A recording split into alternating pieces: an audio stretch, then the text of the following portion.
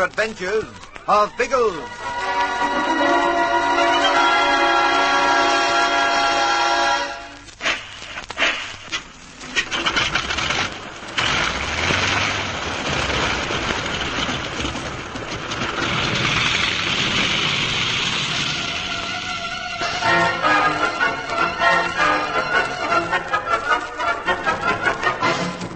The death of a former Nazi official, missing plans of secret government armaments, the presence of Erich von Stahlheim with his confederates, the European Zolotov, and the Negro cutthroat Napoleon Morgan. All these factors have brought the air police to the West Indies on a difficult assignment. Von Stahlheim and his gang have the advantage at first. They have stolen important photographs and Hagen's yacht, the Vega. But Biggles has a lucky break when his information leads him to the island of Great Inagua. It seems likely that this was the island on which Hagen hid his documents. Accompanied by Sergeant Tom Hammonds of the Jamaica Police, the flyers put down their machine on Man-o-War Bay. Tom goes ashore with Ginger and Bertie to stretch his legs, but he makes an important discovery. There are footprints in the sand. Ginge identifies one set as Napoleon Morgan's. Narrow shoes with long pointed toes. I noticed him wearing them the night he grabbed us in Kingston. Sizzling sausages, that's bad. The blighters were here before us. You think they've found the papers? They may have, old bean, but they haven't scuttled off with them yet. I'll take a bet on that. Oh, how do you know? For those footprints. They were made in the last few hours, or I'm a Dutchman. You know, you're a clot sometimes, but I think you're right about that. But how does it prove they haven't left the island? Obvious, my dear Watson. We'd have seen the blighters from the kite as we came in. Biggles said he didn't see a yacht of any kind after we left Jamaica. But they might have the papers. If they have, it's going to be some job to get them away. Oh, I don't know. There are 5 of us and only 3 of them. No, I bet there are more than 3.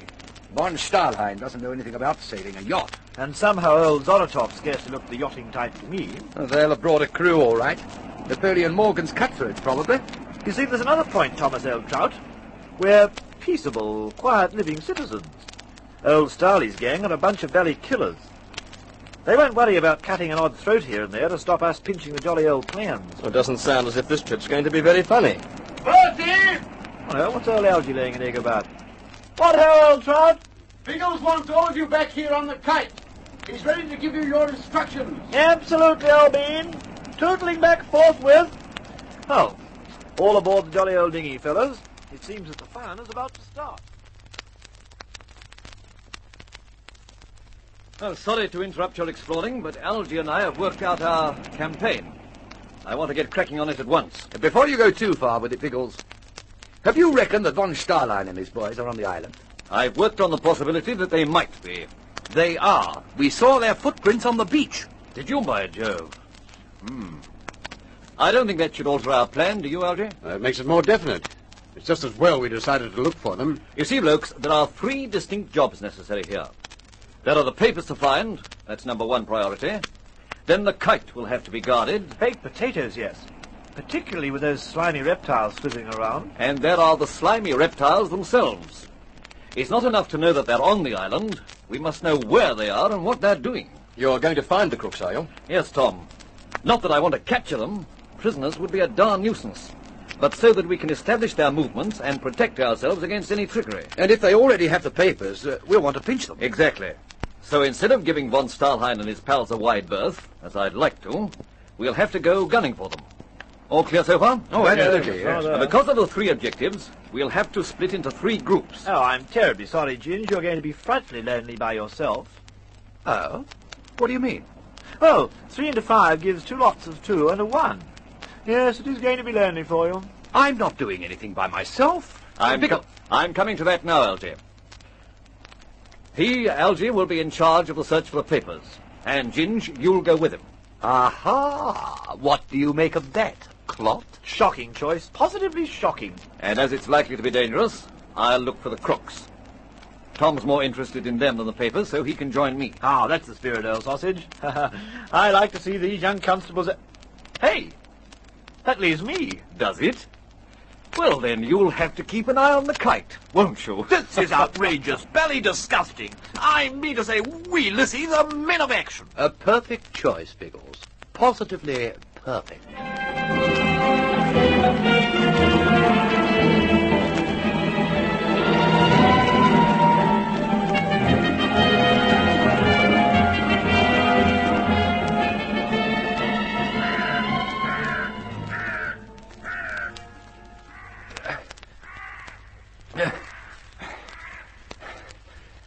How long do you think it'll take us, Algy? Oh, I had reckoned on about 3 hours to get there and back.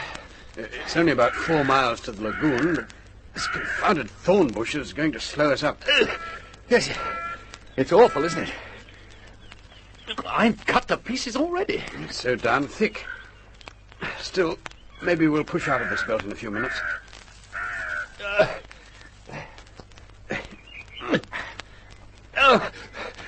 Don't try to go too fast, Algy.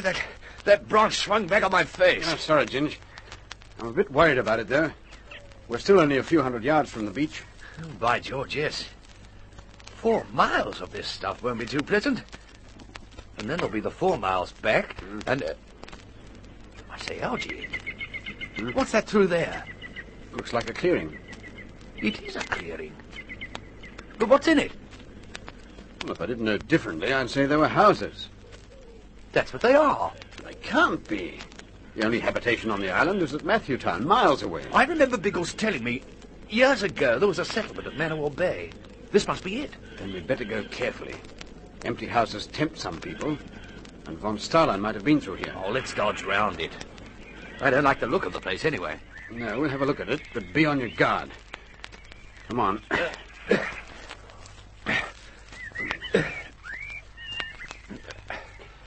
Oh, I wish we had gone round it. It's creepy. No, just a group of crumbling houses. Must have been the church over there. Oh, yes. Good grief, you can still see the pews and the pulpit inside. Falling to pieces like everything else. Now, careful, Ginge. Watch where you're walking. Oh, I tripped over a rock. No. It's a tombstone, Algy. We're in the graveyard. All right. There's no one else here. But the graveyard. Now, don't wish ghosts on us. You and Bertie are a bit keen on that. It's not a case of being keen. But how can you think of anything else when you're stumbling among tombstones? I'm not afraid of running into ghosts. It's solid flesh that I'm scared of. 3 particular lumps of it. No sign of the crook so far. We'll explore the houses. This one over here looks fairly solid. I wouldn't like to live in it. If you leant on the wall, the whole darn place would collapse. If it gives some shelter, we'll make sure. Don't go in, Algy. It's dark. No nonsense. I'm going to see if anyone else has been... Great Scott! Well, what is it? Get it off me, quick! It's on the face. Oh, it's all right. It's only a spider's web. Hang on. Well, there's a big spider on your head. Well, for Pete's sake, do something. Stand quite still. I'll knock it off. There, I stamped on him. You can wipe the web off yourself. That won't hurt you. Oh, horrible darn stuff. I thought I'd walked into one of your confounded ghosts. You feel like inspecting any more houses? No, I've seen enough of this village. We're going on.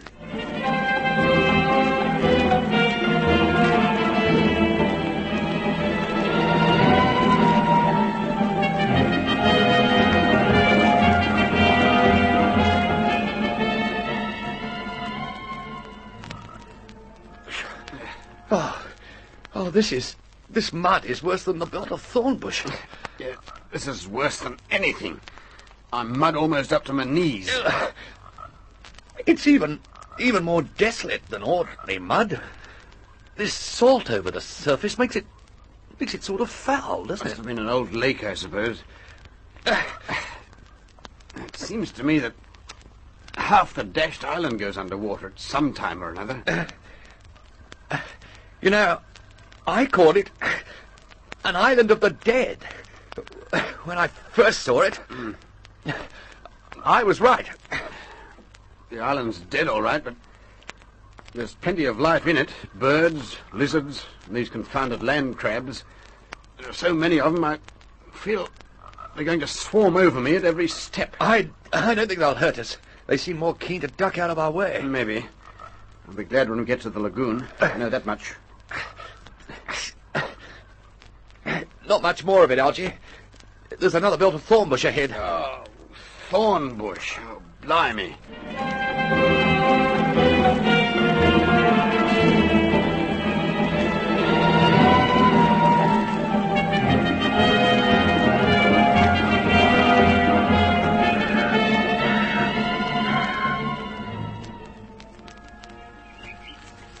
Oh, there's a track here, Algy. Easier going. Thank goodness for that. I'm nearly dead. Yes, it's a bit better. It seems to be leading the way we're going. I wonder what made it. Who cares? I do. The going's hard enough without having von Stahlhein's boys popping out at us. Oh, they didn't make it. It's too old for that. An animal track, I'd say. I suppose so. It'll do for the moment anyway. Hold it, Algy. Huh? Good grief. What is it? Wild pig. A boar. Monster, isn't he? Don't know that I care for him much. He doesn't look friendly. Blast him. Why does he have to stand fair in the middle of the path? He's thinking the same about us, I think. I'm going to slip past him. I'll duck into the bushes and... Look out, Algy! He's coming at you! Look out!